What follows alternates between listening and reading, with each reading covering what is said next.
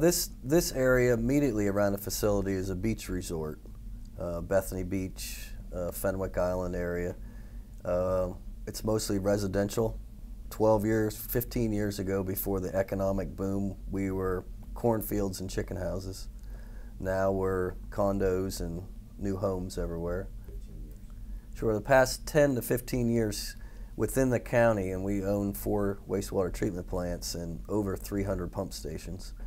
We went from wet wells with float balls, 6, 8, 10 float balls, controlling each action of the pump, to SCADA systems where we monitor it 24/7 from an office here at the facility, and we access it from our homes and can make operational changes from our homes. So it's been a drastic.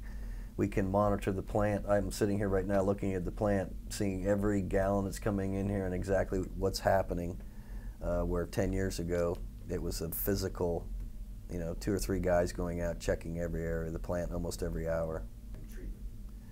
About 10 years ago or so, we had a DAF system that was producing about a 3.5% to 4% sludge, and then we would haul that with 2 tankers, 6,000-gallon tankers, to we have 174 acres that the county owns specifically for sludge application, about 15 miles from this facility, and we would aggate it, and on the average it was about 200 loads a season. And we had labor issues, equipment issues, and the window of application time is very small with the farmer. We had issues with land application and the residents that were around the fields. So it was a constant labor-intensive issue, applications, weather-related monitoring, soil monitoring, water monitoring, very expensive, tedious, administrative application, land applying application of Class B. I guess the driving force for the Class A here was, one, the liquid capacity here was an issue. The liquid application, labor intensive, the issue with the residents in the area, and the bacteria in the Class B sludge. But the administrative part in this state for Class B is tremendous. As I mentioned before, the monitoring, the soil monitoring, the water monitoring, the paperwork for Class B, for an example, this was one of my yearly reports for Class B sludge. This was a typical binder. My closet has about 10 of these in it. Labor intensive, very costly. Since we went to Class A, this is my Class A report. I would say one of the big benefits was we don't have 2 million gallons of liquid sludge in our facility, which obviously creates some odor issues. We don't have tankers in and out of this bedroom community, 10 hours a day, hauling the liquid.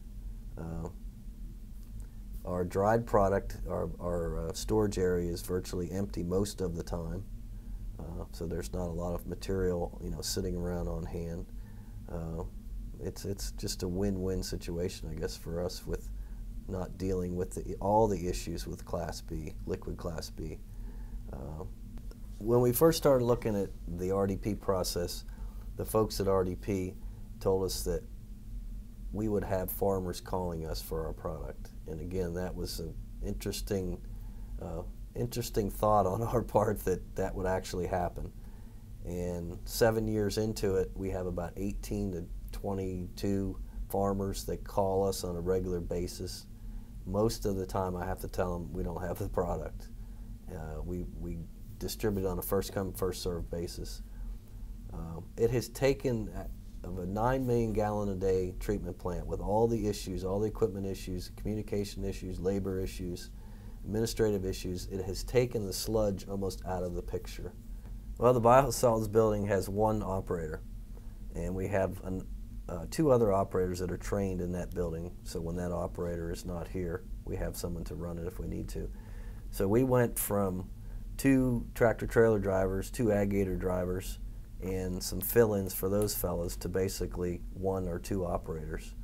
But yeah, the operation is very simple, very simple. The guy comes in the morning and he has a startup time of about 20 minutes, and then he monitors it from the computer in the comfortable office. He does some lab testing throughout the day, and then the shutdown is about a 45-minute process and cleanup. It's a very simple operation. And after several visits to different WEF conferences, we kept coming back to the RDP for several reasons. We like the concept of the lime addition, the ease of the operation. And we really did feel like when we chose the RDP, or when we were discussing and we visited 5 or 6 different facilities with RDP operation, that everyone seemed to have the same opinion, that it was like a partnership with RDP. It wasn't just you're going to buy this equipment and you're on your own kind of thing. It's more of a partnership. From the beginning to the end, what RDP said is what happens. The people that are using the equipment or distributing the product, it's a win-win situation from the beginning to the end, but you need to do your research to find that out. So that's what we did. We were 100% confident that we had researched and purchased equipment that was going to do what we were told it was going to do.